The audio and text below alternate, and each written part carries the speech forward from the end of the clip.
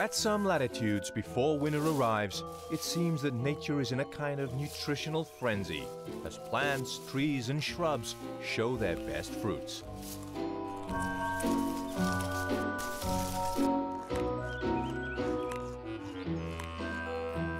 It's a time of plenty.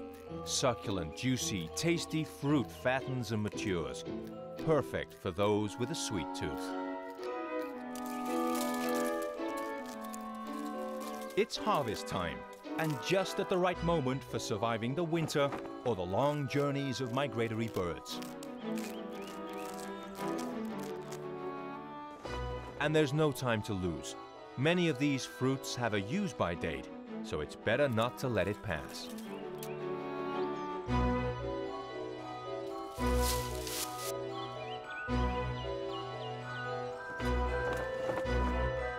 Thanks to the sugars the fruit contains, hungry forest dwellers and travelers regain their strength before the temperature drops and the landscape is covered in a white blanket of snow. At this time of year, a strong link forms between certain animals and plants.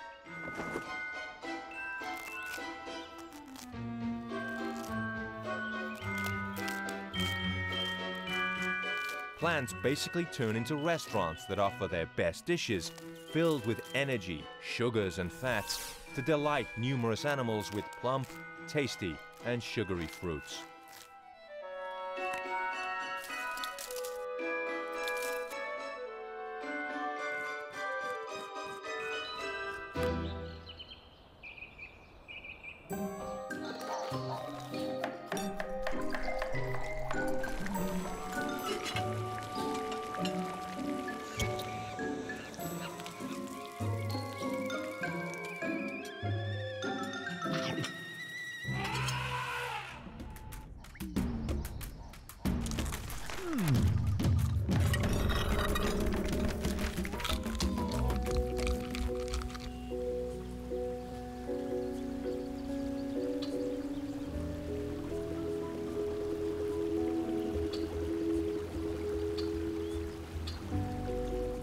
When the countryside is exhausted after the summer, suddenly, in some hidden away places, the first signs of autumn's generous arrival can be seen.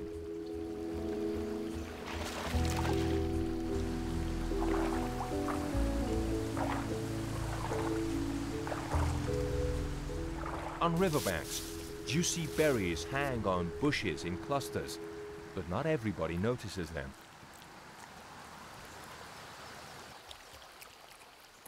Only some animals take advantage of this fleeting abundance.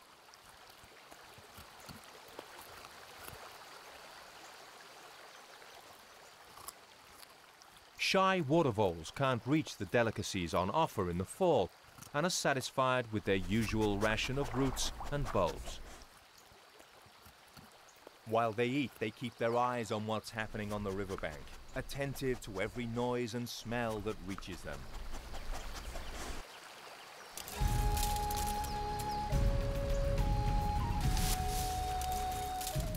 And rightly so, as water voles are on the otter's menu.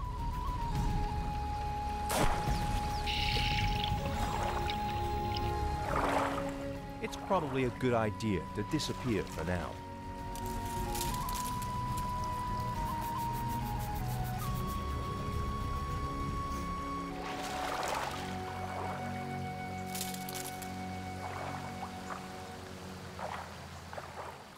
Once the danger has passed, he has time to enjoy the sense of nutritious autumn at his burrow's entrance.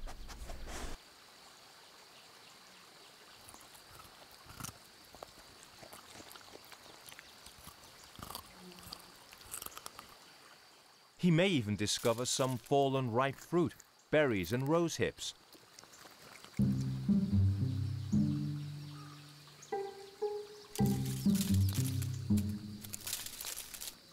He wastes no time in switching from his usual diet of aquatic plants and bulbs to enjoy what the new season has on offer.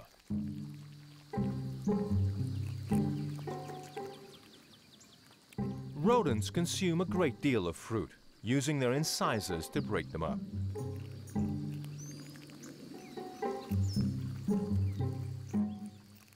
most of the fruit is consumed, and the seeds are digested along with the tasty flesh around them.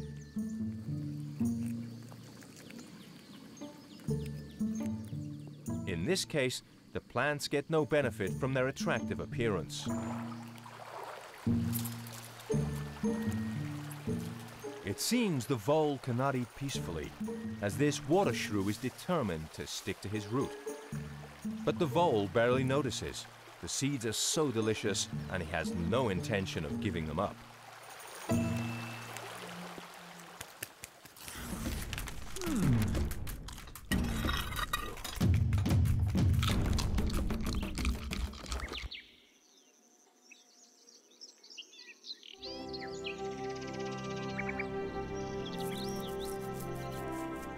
The shapes, colors, and flavors of the fruits in season are not random. They have evolved to please the most discerning palates.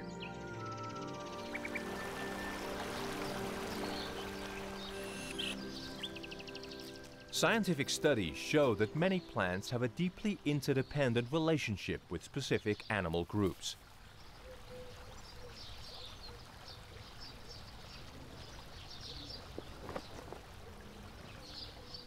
In very basic terms, it could be argued that animals get fed during difficult times thanks to plants that offer the right fruit at the right time. Moreover, plants get to travel great distances and reproduce thanks to the animals. It's a simple but effective contract.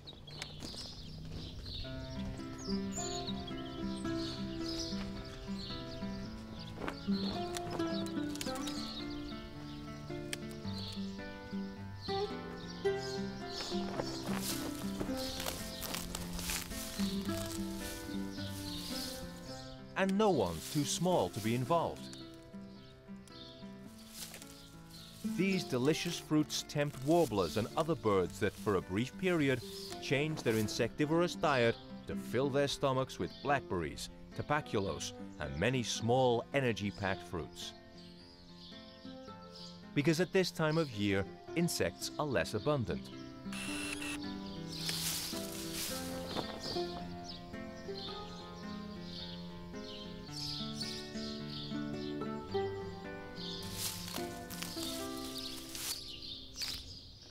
As the berries of the forest come into fruit, countless small birds are on hand to eat them.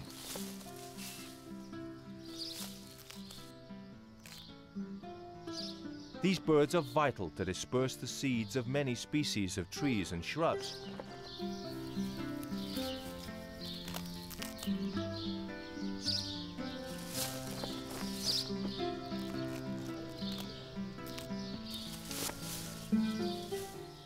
And in order to germinate, the seeds need to go through the digestive tracts of birds. It's not necessary to wait for fall to eat berries. Even in spring, the first blackberries are eaten by blackcaps, who augment the diet of insects that they feed to their chicks with sugary fruit.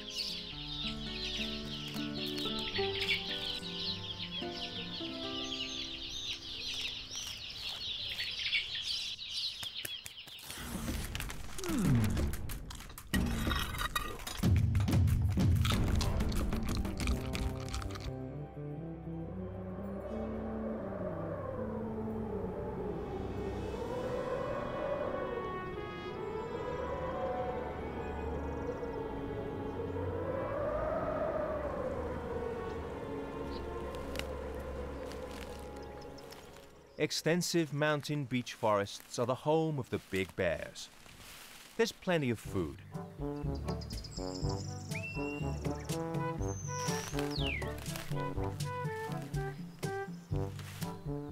And the bears share something in common with water voles and birds. They too love berries. Iberian Peninsula brown bears are mostly vegetarian. Occasionally they hunt small animals, lifting up stones in search of ants and their eggs, or snacking on carrion. but their preference is for grass shoots, bulbs and fruits.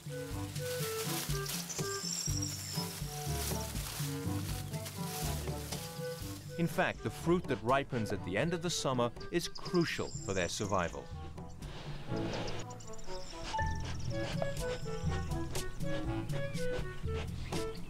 Blackberries, blueberries and cranberries, which they eat by their thousands each day during the summer, help them to gain weight in preparation for winter.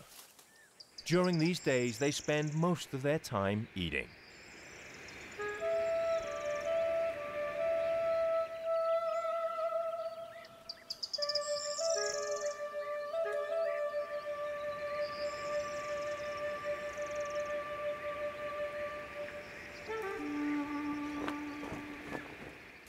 As the summer passes, bears and other forest animals modify their diet as various berries mature, appear, and disappear.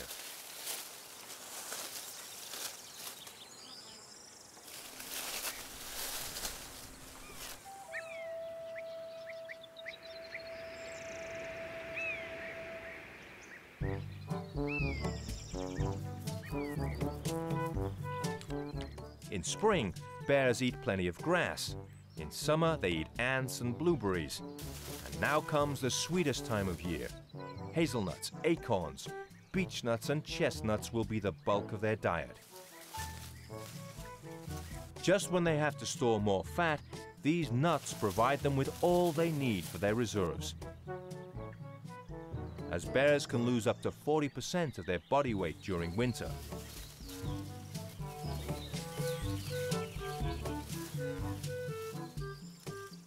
Bears become compulsive in their search for acorns and chestnuts and won't pass up any that they find.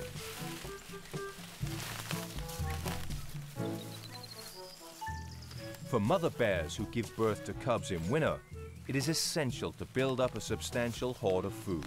Her survival and that of her cubs depends on the autumn harvest.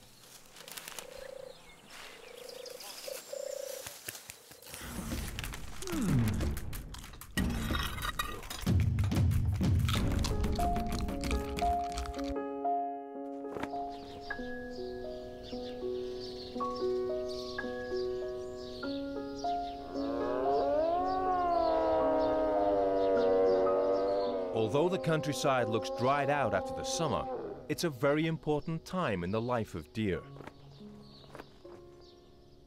Their courtship begins just after the first rains, when the fruits of the oak trees mature between October and November, just at the height of the deer's rutting. And this is no coincidence. Does, the female deer, need sufficient nutrition at this key time in their reproductive cycle. The leaves and acorns of the oaks are their best food, while the grass grows back after the first autumn storms.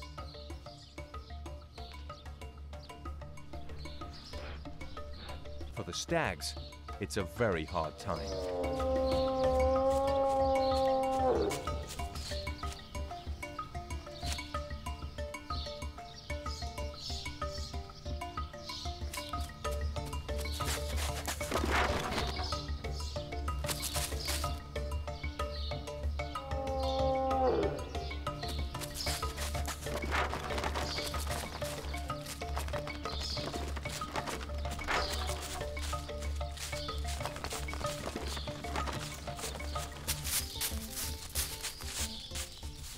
They may not eat for days, as they spend their time defending their harems, jousting with other males, and mating with any receptive females.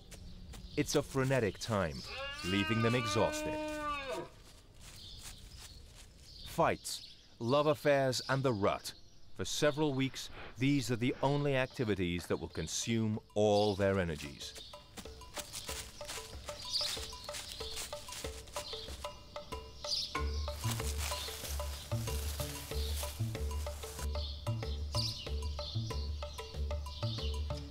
Once the rut is over, stags desperately look for acorns. Instead of energy drinks, they take these natural tonic pills, which they harvest with their antlers.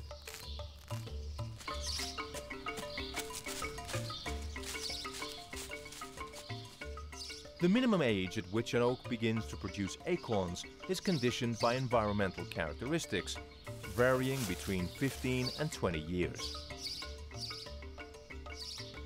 The nutritional value of the acorn is very high due to its carbohydrate and lipid content.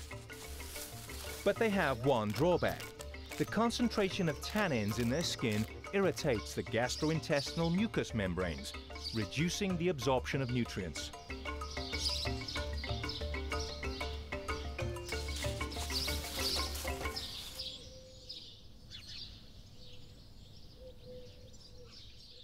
So there's no other option but to eat all they can to get the most out of the acorns.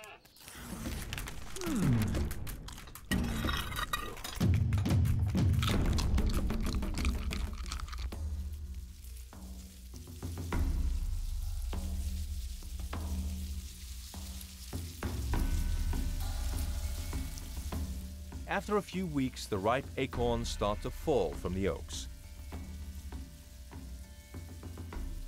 Until now, they have been safe from almost all the waiting hungry mouths. Many animals look for the tasty acorns during the winter.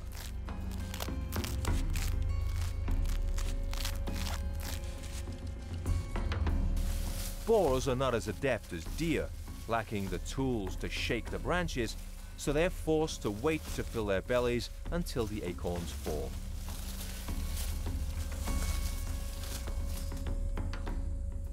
That finally happens in late fall or even in winter. And the wait is a blessing in disguise, as it's just now that food is scarce and the acorns substitute other foods.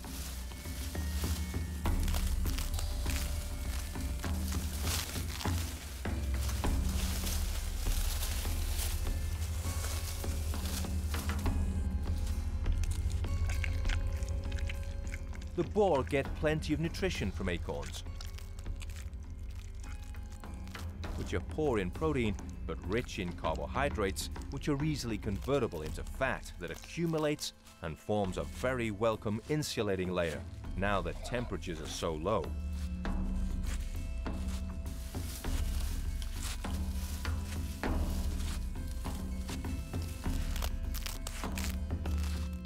Acorns are also high in calories, with 50% starch, sugars, and significant amounts of vitamin C and carotene.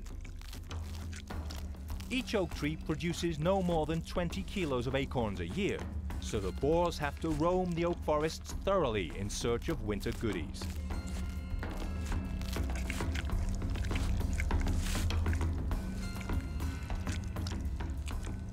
Their keen sense of smell allows them to find the acorns in the vegetation, and their delicate snout enables them to choose only the healthiest and sweetest nuts. After eating, nothing is better than a good mud bath. Even in winter, if the day is sunny. For boars who enjoy eating and other pleasurable activities, it's important to keep the coat in good condition and free from parasites. Besides bathing in the mud, they also use its strong smells to mark their territory, impregnating the boundaries where their coveted oak trees grow.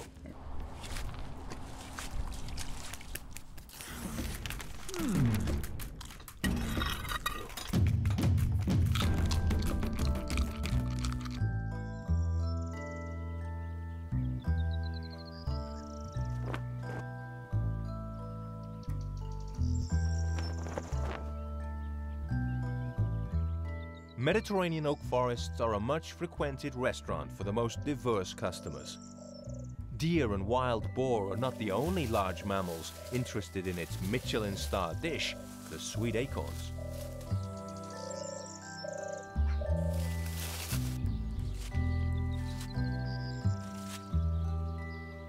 Birds also search for these tasty morsels during winter.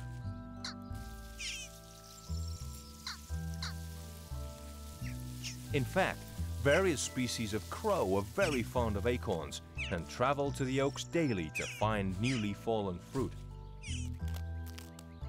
Jackdaws, cranes, carrion crows and wood pigeons have a special liking for them.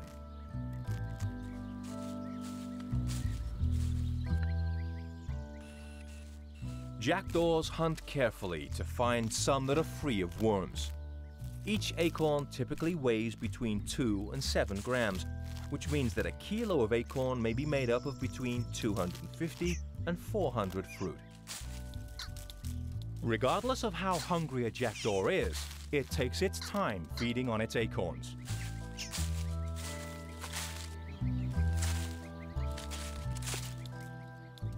Firstly, selecting a good one, then opening it with its beak because the bark is indigestible. Only then is each acorn assiduously pecked.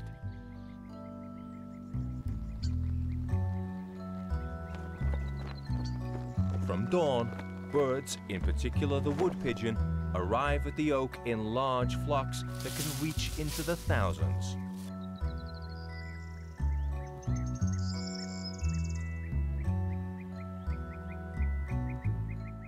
During winter, hundreds of thousands of pigeons from across Europe come to the oaks, escaping the cold and the lack of food that affects the north and center of the continent. Their final destination is a warm place full of food, the oak trees of southern Spain. The pigeons are gluttons and are skilled in gobbling down the acorns which replenish them after a tiring journey.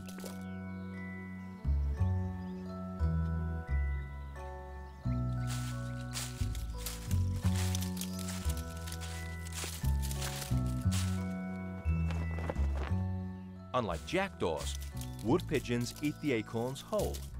Their crop is strong and full of small stones and grit which they swallow intentionally to help digest the tough acorns like a kitchen garbage grinder. The pigeons are unbothered by the hardness of the acorns and the tannins they contain. They don't even notice how bitter or sweet they are. They simply swallow them down.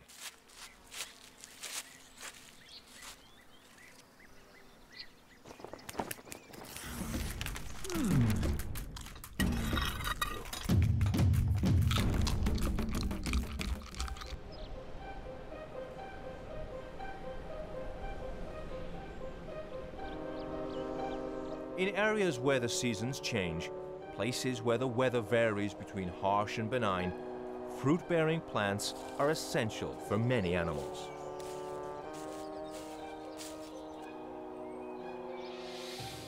This is the case in Patagonia, which alternates between very cold and dry winters and a temperate season during which its resilient plants flourish.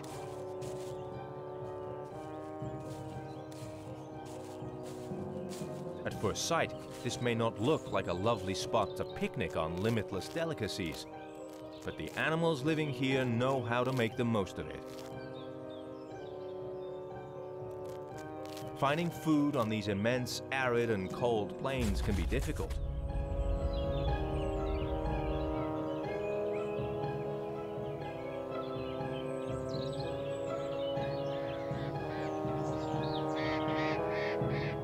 Among the fauna of Patagonia, a bustling and colorful parrot, the burrowing parrot, is a highlight.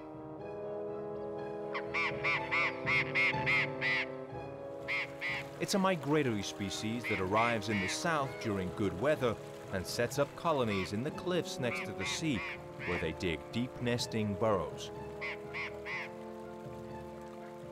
They will spend the coming months here and raise their broods. It is the best time of year.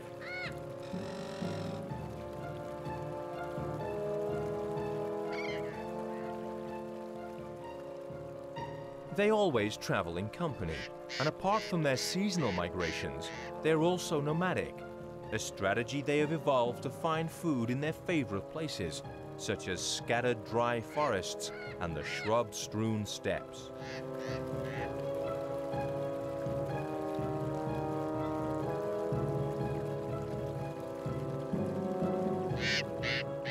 They feed on seeds, usually picked off the ground, but they also fly to different plants and trees, thistles, and even cactus.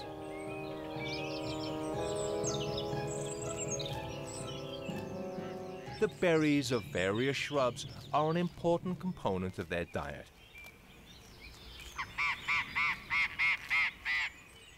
Providing around 2% in November and December and up to 35% in March, when plants offer their best fruits.